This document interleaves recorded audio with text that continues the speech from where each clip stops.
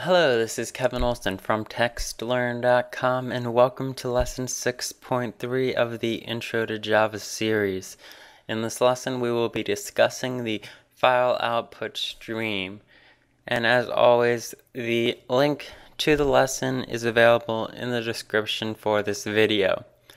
So what we're going to be doing in this lesson is we will be using file output streams in order to save information to a file. The output process is as follows. First, we are going to determine what we want to save. So in the case of, for example, a string, we're going to try to save a string. Then we are going to declare a file object variable. So we have this file, and that is what we are going to be using to create and manipulate the file. It's going to store the file's location and things like that. Then we also have a file output stream, and that's what's going to be used to write to the file. And then we're going to have a try catch, which we will use the try block for saving the file. We will initialize the object using the file path. The file object will determine if the file exists and create that new file. If it does not exist yet, then we initialize that file output stream with the file object. So we put the file object in that file output stream, and that tells the file output stream that we're going to save to this location. We convert the value that we're trying to save into bytes for saving. So we're going to convert a string of text into bytes. Then we're going to write those bytes to the file using the file output stream. And finally, we will close that output stream. So let's take a look at Eclipse and start working on an example. So I'm going to create a new Java project. Just going to call this 6_3, and I will add a new class. I'm going to call it test file out and just give that a main method. Okay. So first things first is we will declare our file and our file output stream. So we're going to have file out, or I'm just going to call it file equals null for now. And then we'll have file output stream file out, and that'll be null as well. Of course, we have to import both of these classes from the Java IO package, and I will use a quick fix in Eclipse to add those. So now we have the file class imported and the file output stream class imported into our project here. Now the next step will be to use the try block. So we're going to, for example, let's try to save a string of text to a file. So for our file out, we have to initialize our file. So we'll have file equals new file, and then we are going to put the location that we want to save this file to in as a constructor parameter. So we're going to just call this file output.txt. That's going to be the name of our file that we are trying to save here, and we will also initialize that file output stream with that file. But to do that first, we're going to check to see if this file exists. So we will do if file.exists, and we can say if that's equal to false, or we could just do if not file exists, same thing there. And then we can do file.create new file. So this will create a new file called output.txt in our programs directory. So that's creating the new file. Now we're going to have to initialize the file output stream with that file. So we'll have file out equals new file output stream, and we will pass it the file that we are trying to save to. So now we have created the file, and we've initialized that file output stream with the file. So all that remains is for us to have some text that we want to save. So we'll say string text to save equals hello world. So we'll save that to that file. Next step is converting that string of text into bytes. So we're going to have an actual bytes array, and this array of bytes is just going to be all the bytes that we're going to be saving. And we can do this using, we'll give it a name of text to save in byte format, so I'll just add bytes to the end of that. And that's going to be equal to text to save dot get bytes. And this get bytes method, we can see, encodes this string into a sequence of bytes using the platform's default char set. So this will convert our string of text into bytes. So this is converting hello world into bytes, so we can save it. And now all we have to do is use the FileOutputStream write method, and we can pass those bytes, text to save bytes, into that stream, and it will write those bytes to the file. So now we are pretty much done with the file saving.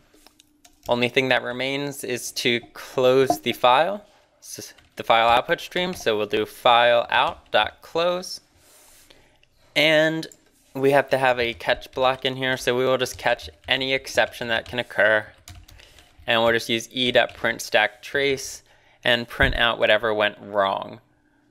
So let's go ahead and save that, and I will open the project directory here, 6_3. You can see there's no files in there right now called output.txt, and when we run the file, or when we run the program, which I just did, it created the new file output.txt, and if I open that, we can see that that new file has the text hello world in it.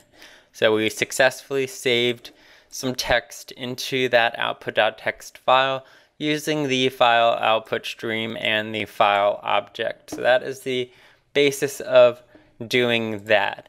Now let's modify the program a little bit so we can save anything, and we'll actually also get a file name. So we're going to have the user enter a string of text that they want to save, and then we'll save that text that they enter to that output file that they define. So we're going to have a scanner. So we'll just make a new scanner. User input equals new scanner system.in. Okay. And I have to import the scanner class as always, so that is now imported. And then we can do system out print line, please enter some text to save. So we're going to have them enter some text. And we'll say string. Actually, we already have a string text to save, so let's just use that same string, make this simpler. So let's put this up here. So string text to save is going to be equal to user input dot next line. So I'll just take whatever line they type in and save that into that string for now.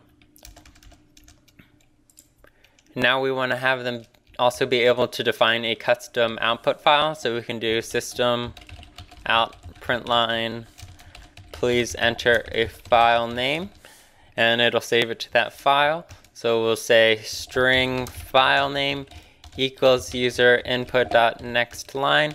So now we have a file name, and instead of that output.txt in the file, now we have a file name in there. So we are creating a file with the file name that they define. So let's take a look at everything here. We declared our file in our file output stream. We initialized our file with our file name. We got the text that they're going to enter.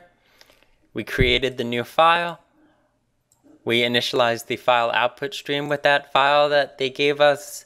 We convert text to save bytes into, well, we convert text to save into bytes, and then we write those bytes to the file and close it. So the only thing left is just to say system out print line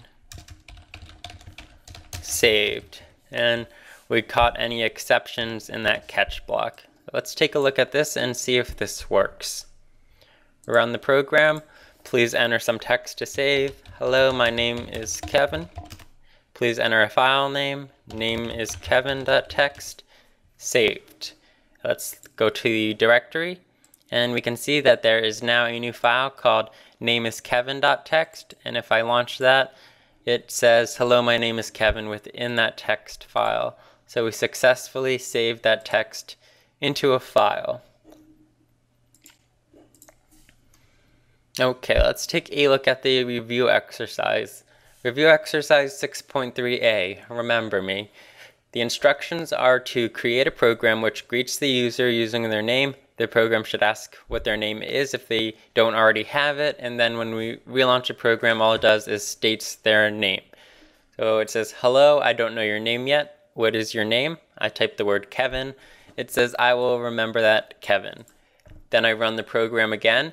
It loads from a file. You can use whatever file you want, and it will load from that file the name. So just the first line in that file is just going to have my name in it. It says, hello, Kevin. I remembered your name. If you'd like me to call you something different, please enter that now.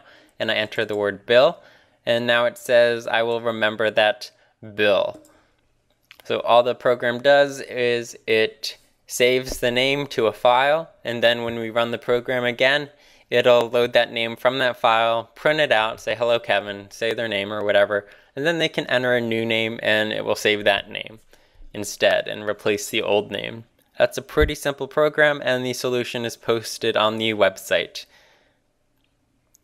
The next thing we're going to do is printing output to a file using an output stream. So what we are going to do here is, where is it? That's the wrong example.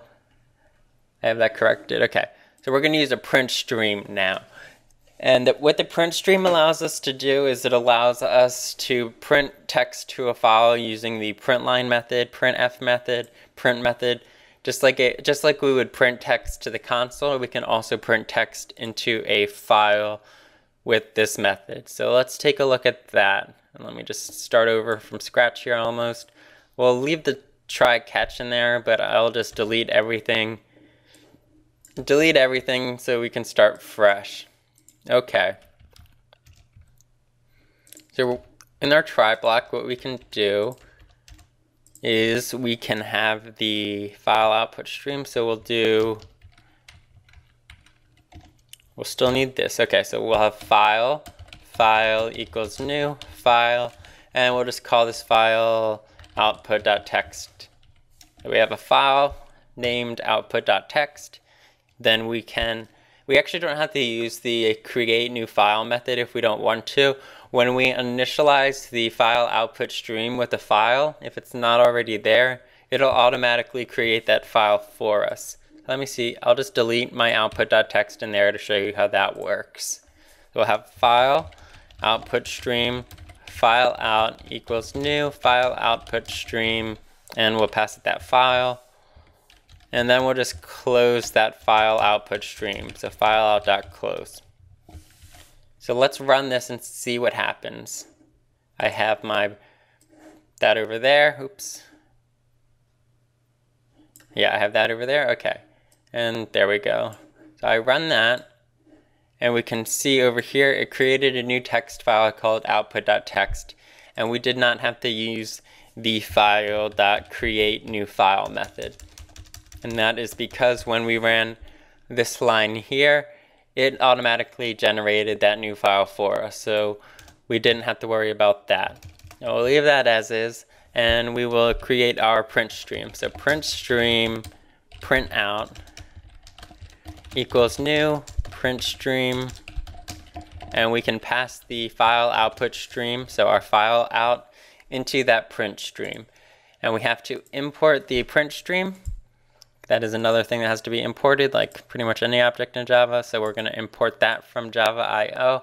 So now my import statements have importing file, the file output stream, the print stream, and the scanner, which we're not using the scanner right now, so I can actually get rid of that guy.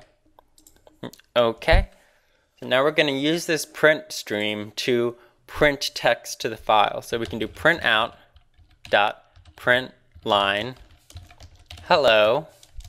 So that'll print a line that says hello.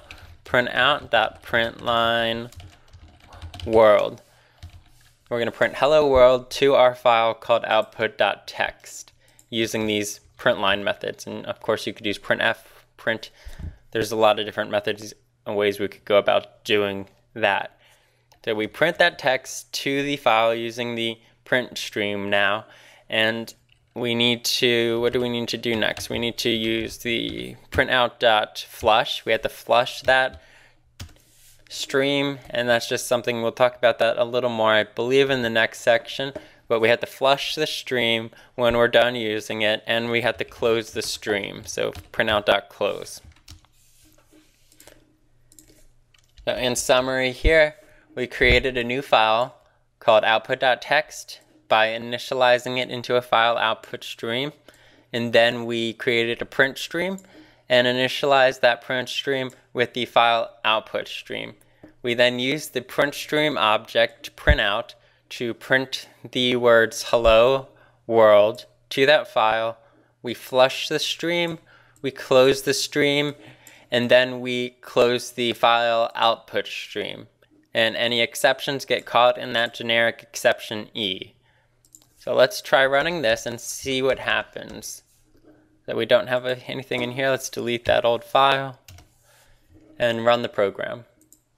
So we run the program, no console text, generated that file output.txt, we open that up, and the text within output.txt is now hello world. So that is the file output stream with a print stream.